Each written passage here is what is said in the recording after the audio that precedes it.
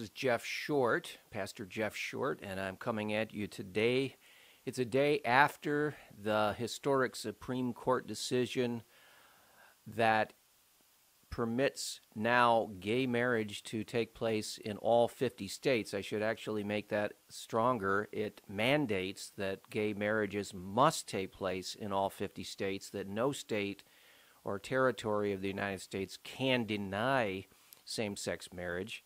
And I am violently against that ruling, and I'd like to go over the Supreme Court decision, the majority opinion. I did read the dissenting opinions of the four justices who disagreed with the majority, and they're great, they're excellent, and they're not very long to read, so I would encourage you to read those. But I'd like to just go through the majority opinion. 5 of the justices, 3 women, 2 men, decided for the entire nation and now impose gay marriage on all 50 states, whether the states want that or not, whether the states voted for or against it.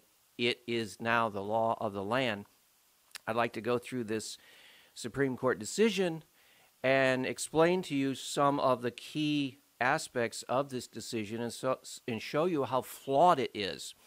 The general impression I get from the majority opinion written by Anthony Kennedy, it is the most touchy-feely, sentimental, emotional-based decision I have ever seen a Supreme Court hand down.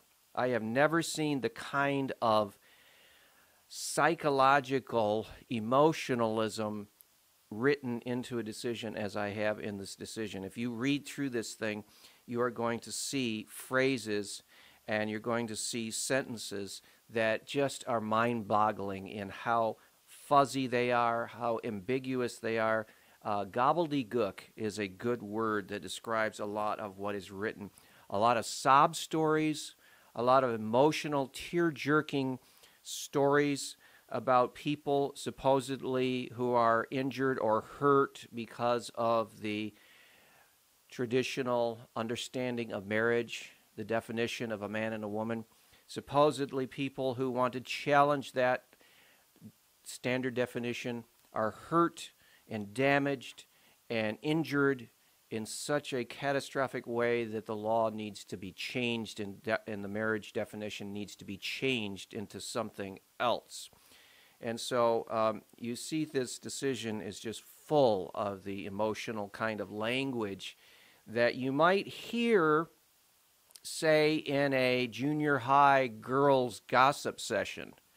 Except now this is supposed to be Supreme Court justices, the highest authority in our land, handing down an authoritative decision, and yet we get this kind of girlish, gossipy, kind of touchy-feely language about making a decision of this monumental import. So this is what my initial impression of the Supreme Court ruling is. And then when you go through it, it talks about marriage in general, and it really builds up the whole concept of marriage, which is great, until you get to the part where they say, and we want to change it, and we want to make it into something different. That's the problem. So let me just go through some of the different aspects of this decision and talk to you in terms of what it really is. What we're seeing with this decision is what is called sociological law. It's arbitrary law. We saw this in the Soviet Union under communism for the many decades that Soviet communism ruled in Russia and the countries around Russia. And what sociological law is, it's law based on what an elite group in government decides the country needs or the territory needs or society needs at the given time. It doesn't necessarily have anything to do with past precedent. It doesn't have anything to do with any kind of divine or universal absolute principles. It simply asks the question, what do we think society needs at this very moment to keep order and to keep society unified and moving forward? And whatever that solution we determine is what we pass into law. And that's what we see happening with the Supreme Court in yesterday's decision. We see sociological law. The justices got together amongst themselves, the majority, and decided what they thought society needed at this moment in time in the 21st century, and then they went to the Constitution and they rationalized the words that they found in the Constitution to fit the answer they had already determined. This is what is taking place in the majority decision. Anthony Kennedy does not find justification in the Constitution for granting same-sex marriage as a constitutional right. He does not find it there. There is no evidence there. There is no proof. He did not prove that the Constitution requires that same-sex marriage be recognized or that the standard male-female definition of marriage be changed. He does not find that in the Constitution. What he does is some, in terms of accounting, he does some creative bookkeeping. It's like we saw in some of the big scandals like Enron and some of these big corporations. They could be going broke every day, but they had creative bookkeepers and accountants who could make the figures appear on paper profitable. And so on the one hand, through creative bookkeeping and rationalizing of the data, the accountants could show upwards profits while the company is actually going down into bankruptcy. Well, that's what Justice Kennedy and the majority have done with the Constitution. They have taken a lot of different words and sentences and phrases, and they've used creative accounting and creative writing, and they've taken the basic raw material of the Constitution and they've cooked up a new right, the right to same-sex marriage, and now have imposed it on all 50 states. And so it's a very ingenious thing they've done, but there is no constitutional justification for it. And so what I want to do is go through here and just explain what they have done, and so that you can understand what they've done. They start out by talking about how the standard definition of marriage has been basically assumed and presumed to be what marriage is all about. And then they talk about how marriage has changed over the years. And they say, see, now marriage has changed over the years, and so we shouldn't be worried about changing marriage even further because we've already established that we can change it. We've seen different Supreme Court decisions that have modified the definition of marriage. The problem with that line of reasoning is no Supreme Court decision has ever modified the essential components of marriage, which is a man and a woman. No society anywhere ever has changed the essential definition of marriage as a man and a woman. Not any of the Greeks, not anywhere that we know of, anywhere in the civilized world or uncivilized world in the last, in all of recorded history until the modern era of about 10 or 15 years ago. Some laws were changed and now they include same-sex marriage. But this is a total rewrite and a revision of the definition of marriage, and there's no way around it. You can't say, oh, it's just something that has evolved. This is not an evolve. This is a reinvention, and so we need to say that very clearly. Well, I'm going to get further into this case in just a minute. Don't go away. We'll be back for another segment of Christian Answers. Welcome to Christian Answers for today. My name is Pastor Jeff Short, and I'm explaining the Supreme Court decision mandating or imposing gay marriage in all 50 states.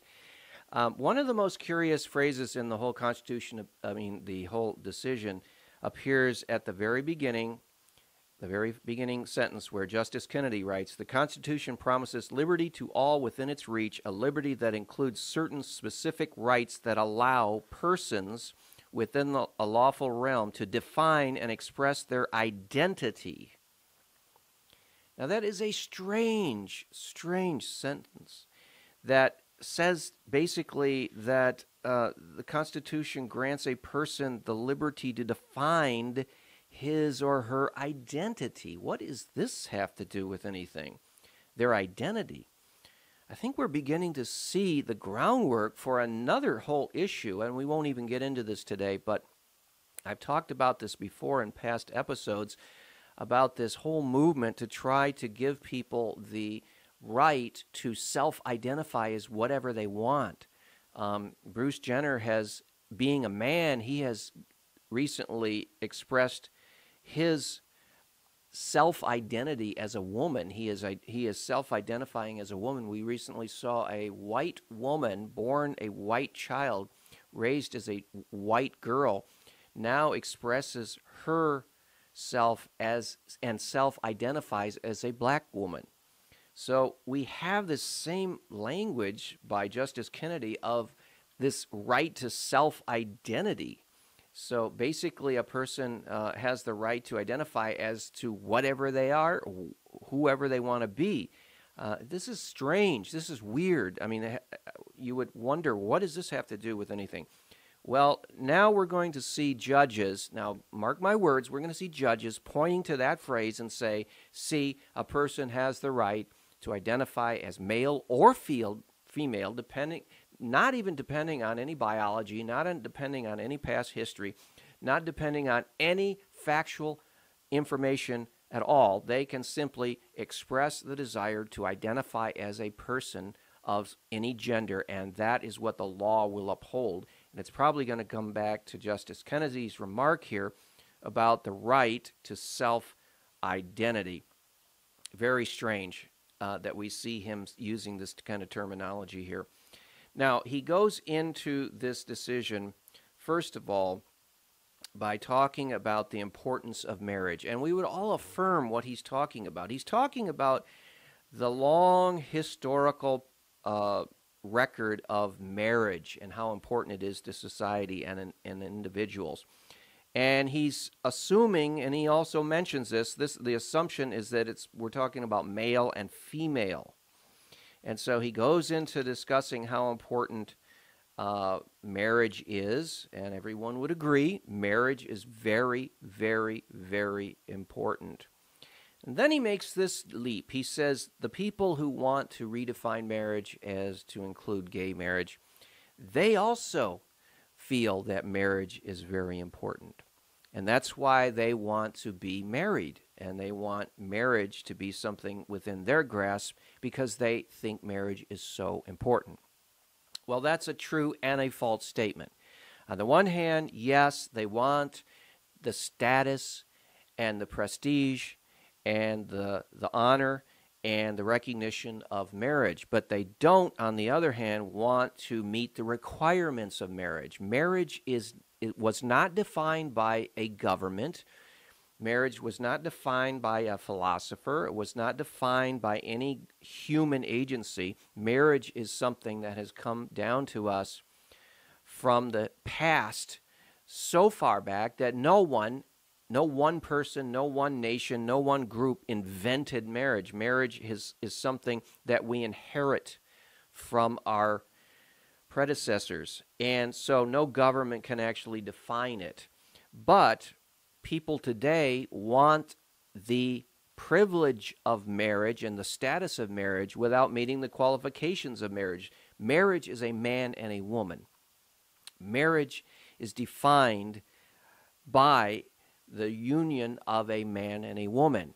And so when you are not joining two people of the opposite sex together, you are not having or constituting a marriage. And so on the one hand, Justice Kennedy says, well, the people that want gay marriage, they really uphold marriage. Well, they don't uphold marriage. They uphold a redefinition of marriage. They honor and cherish a new definition, a rewrite, a revision of marriage. They don't uphold the inherited understanding of marriage that we've all received from the ancient past all the way up through to the present. No, they don't honor that definition of marriage. They honor a new definition that they are redefining. And that is the truth, not what Justice Kennedy is saying. It is not the case that the people who want to redefine marriage honor marriage. No, they honor a rewrite of marriage, and that's a different kind of a thing. So then Justice Kennedy goes into a series of sob stories telling or trying to prove that the people that are being injured and hurt and offended by the present status quo definition of marriage need to be remedied. And so he talks about how one same-sex couple couldn't cross state lines and still have their marriage recognized, and then another couple in Michigan, they couldn't adopt these children together because the state doesn't recognize gay adoption and all this stuff. And it's a big bunch of sob story about how these people are suffering and they just can't have life the way they want it, and they can't live the way they want, which is all a lie. They can live any way they want. They can form any kind of relationship they want. They have these relationships, these aberrant, irregular relationships. They've formed them. They're living in them. They just can't have the status of real marriage because they aren't in a real marriage. And so they want to redefine marriage so that they can then have a marriage, quote unquote. And that is what the issue is all about. And Justice Kennedy is trying to show that these people really deserve to be in a marriage, and we need to give them the status of marriage because they want it, because they think that they need it, because they would like to have it, because it would make them feel better, and that it would be more convenient for them. And my question is, why do we base social policy on what some of these few individuals want that will make them feel better? Isn't it more important that we get it right as far as what is true and what is correct and what is right, and not base it on what will make some of these people feel better about themselves and feel better about their relationship that they're in? That's the real fundamental question. It looks like Justice Kennedy and the majority are willing to upend society and put society at risk and undermine marriage, real marriage, in order to make these few couples, these small percentage of our population, feel good about themselves. And that seems to me illogical. It seems to be irrational. And we really shouldn't have let that happen, but it's already happened now because of this ruling. So we're going to talk more about some of the more absurd points of this ruling in just a second. Don't go away. Well, welcome back to Christian Answers. We're talking about the Supreme Court's decision yesterday imposing gay marriage on all 50 states. And we're looking at the actual decision. And I've read through the entire decision, and I've underlined some things I want to point out. One of the arguments that Kennedy continues to make throughout this is that he wants he feels that the people who are being denied the right to gay marriage are feeling like they're left out. They don't receive the benefits of full marriage. They don't receive the social status of full marriage, and that makes them feel bad about themselves. It makes them feel sad, and also on the level of benefits, it deprives them of some of the social benefits, legal benefits, financial benefits, actually, of the status of marriage. And so he says that's not fair. Well, the answer to that is to not redefine marriage.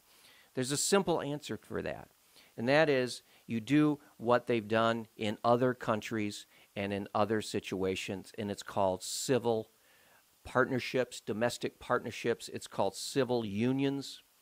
You give people in irregular relationships like gay marriage, not gay marriage, gay relationships, you give them not gay marriage, but you give them civil unions. And the civil unions include all or nearly all of the financial benefits, all of the legal benefits, all of the inheritance rights, all of the other things that people are clamoring to have who want to enter into gay marriage. The only thing it doesn't give them is the name gay marriage. Now, why is that an important distinction? Because marriage cannot be anything other than a man and a woman. Because if you change the man and woman part, the exclusive man and woman part, you are changing marriage. You are not, it is no longer marriage. It is something else other than marriage. Now, he talks in terms of two people having the right to marry. But my question would be, why two people? Where do you get the number two? What logical authority gives you the number two? Well, from the traditional standard definition of marriage is very clear. There are two sexes. There is a male. There is a female. Those are two. You get the two-person of a marriage from the very fundamental definition of marriage, which is a man and a woman. There are two people in a marriage because there are two sexes. Okay, but if you open up a new definition of marriage, then you open up the number of people in a marriage. Why would you limit it to two? Why does Justice Kennedy keep talking about two people joined together? He has no basis for that. If you're going to redefine the fundamental definition of marriage, then why stick with a traditional two? Why not 3, 4, 5, 6, 7, whatever? See, this inconsistency is going to destroy the whole concept of marriage. Now, he says in one of the parts of the ruling that he needs to, some critics have said they should be more cautious and not jump into something like this because this is only a new phenomenon. It's only been around for a couple decades. But he doesn't see that argument. He says, well, we've got a lot of literature, we've got a lot of decisions. Yeah, a lot of decisions in literature within 2 decades, 20 years.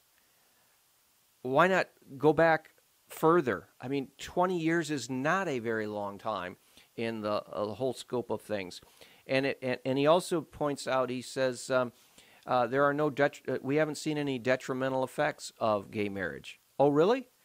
Why don't we look into Northern Europe? Why don't we look into Holland, the Netherlands? Why don't we look up there?